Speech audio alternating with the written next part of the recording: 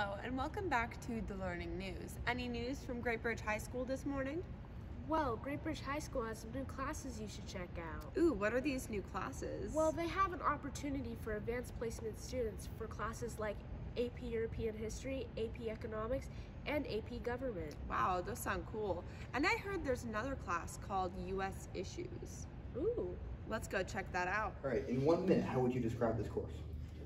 This course is a college-ready course that's going to prepare students for college and also to understand not just our government, but also political and social issues facing the nation, why our government works the way it does, and how they can get involved to make it better. Okay.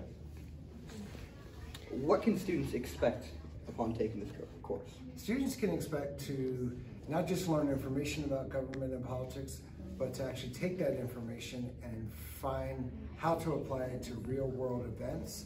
And they can expect to engage with their fellow classmates in Socratic seminars and discussions related to those topics. Okay. How would you differentiate this class from AP European History and AP Econ? Well, AP European History is a much more detailed, content-oriented class that focuses on, obviously, the history of Europe. AP Econ is more theoretical. My class is a bit of a combination of the two. Okay. So this class is a year-long course, and it's comprised of 2 AP classes, AP Micro and AP Macroeconomics. AP Microeconomics is a focus on kind of business level type production work. We focus on how much you produce, when to produce it, how to produce it. We focus on, monopolies and different things like that. AP Macroeconomics is more at a bigger level. We focus on government policy regarding to money and economic issues. The other portion of the class is what makes it interesting, and it kind of sets it apart from other courses that are offered here, is that it's also, we add in personal finance as well. So for juniors who need the WISE credit or personal finance credit, they can also earn that in this class. So they can earn AP Micro, AP Macro, and personal finance as well. What would students be expected to do taking this course? Students taking this class should be just understand that they're taking an AP course, that the workload is higher than in other classes, that they're expected to read, they're expected to do independent work, independent study. They should understand that it's economics, that there's some math involved as well. It's not your typical social studies class in that way. But it's a fun course, and I encourage people who are interested in earning AP credits to look at AP Econ. Okay. What makes this class different from other history or social studies classes? Well, it's different in the sense that it's kind of a math class that's a social studies class. But I don't want that to scare people off, because if I can do the math, trust me, anybody can do the math. I'm not a math person at all. What makes it different, though, again, what most kids have to have is the WISE certification and the personal finance portion to graduate. They get that credit, or they can earn that credit in my class. So again, it's kind of a 3-for-1 deal.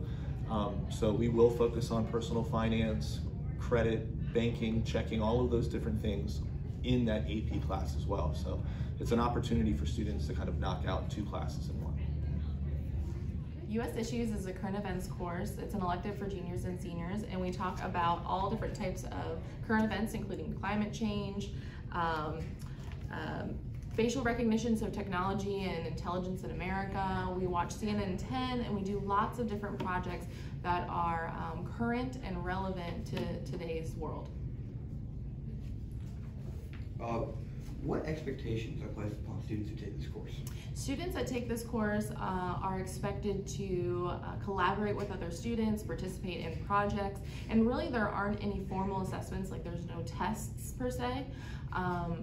Everything as far as assessments are project-based. What differentiates this class from other government classes, such as AP Government? Okay, good question. Government really focuses on the structure and function of our government here in our country, whereas U.S. Issues expands upon that. Not only do we talk about government and politics, but we also talk about, again, like I said, climate change. We talk about immigration. We talk about health and wellness for the individual, as well as a variety of topics that you will not talk about necessarily in just government. Why should students take this course? Students should take this course because I think it's very important to stay current in our world and what's happening every day something new is different, and so it's very important to be up to date as far as today's news. AP Euro is designed essentially to prepare students for college, and along the way we hope that you actually learn something about European history. I do focus mostly on trying to teach students long-term skills that they'll be able to carry with them throughout their lives. All right. What are students expected to do in this course? Well, I can't lie about that one. You're going to be expected to read and write, but along the way we're going to go through a lot of experiences and challenges together, but we're going to go through them together as a class. All right. What are the benefits of a student taking this course? One, I'm crazy and I like to scream and yell a lot. So students usually like to be screamed and yelled at.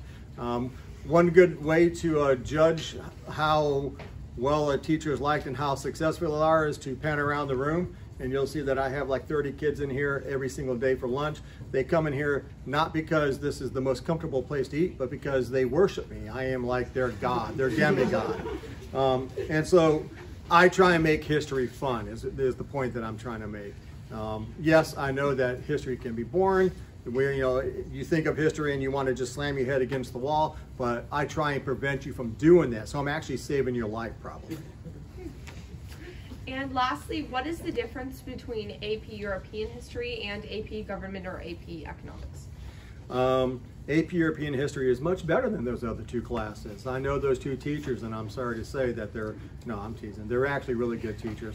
AP European History focuses on the history of Europe from 1450 to pretty much present day. To try and understand any other history outside of Europe, you have to know European history because it is a major part of world history. There is no United States history without European history. There's no United States government without European history. So it's really the foundation for Western civilization. Oh, so AP European History seems like an interesting class, and it's a super fun teacher too. Ooh, what about AP Government? Like, we sure love Mr. Connor. All right, well, thank you for watching, and we'll see you next time On the Learning News.